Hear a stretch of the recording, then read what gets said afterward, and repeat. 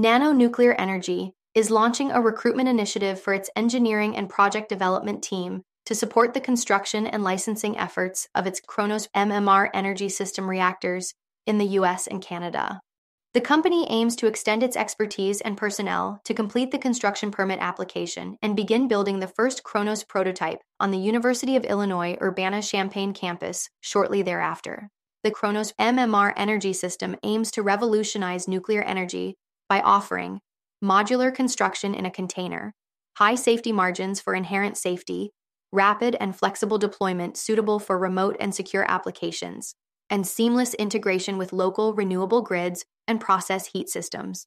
It is said to combine state-of-the-art technology solutions without relying on new breakthroughs or costly research programs. So far, NNE signed an agreement with the University of Illinois Urbana-Champaign to construct the first research Kronos Micro-Modular Reactor, MMR, on the university's campus. The partnership will cover licensing, siting, public engagement, and research operation of the Kronos MMR.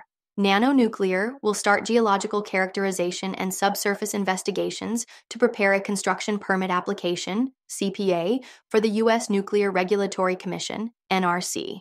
This work aims to understand the site's environmental parameters and support Nano Nuclear's Preliminary Safety Analysis Report, PSAR, and Environmental Report, ER, ensuring facility reliability and safety. CEO James Walker emphasized that this step signifies their progress in moving beyond conceptualization towards actual construction of the Kronos MMR. Overall, the partnership aims to work together throughout the regulatory licensing process, plant design implementation, public and stakeholder engagement, and workforce development. U of I will lead regulatory and public engagement, while Nano Nuclear oversees plant design, construction, system integration, and commercial pathway development. This collaboration could enable a new paradigm of nuclear power through education, research, and demonstration at scale. CEO James Walker has called for the best talent in nuclear and energy innovation in the Midwest region to join the team as they prepare to break ground on the Kronos reactor prototype.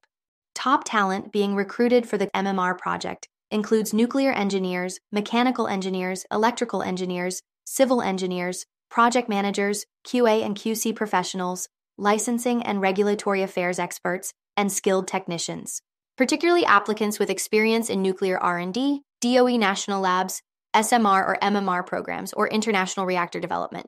The company aims to build a team that will not only develop its U.S. research reactor, but also lay the foundation for demonstration reactor deployment in Canada, leading to eventual commercial rollout in both countries. In addition to its plans for constructing a research reactor at UIUC, Nano Nuclear is also preparing to construct a Kronos demonstration reactor in Canada, which will go through the licensing process under Canadian Nuclear Safety Commission (CNSC) oversight. This effort will establish a second fully licensed Kronos unit and position Nano Nuclear to efficiently move its microreactor technology through construction, demonstration, regulatory licensing, and eventual commercialization across North America. The end goal is to expand its team to have the capacity to deliver simultaneous full-scale projects in 2 countries with independent regulatory pathways and future market potential. NNE is also sponsoring the Innovation Zero World Congress 2025. The event will be held on April 29th and 30th at Olympia, London in the UK. Nano Nuclear CEO James Walker will deliver a presentation on finding opportunities in the resurgent nuclear energy industry and participate in a panel discussion titled Fixing Fission, Green Taxonomies and Red Tape in Nuclear.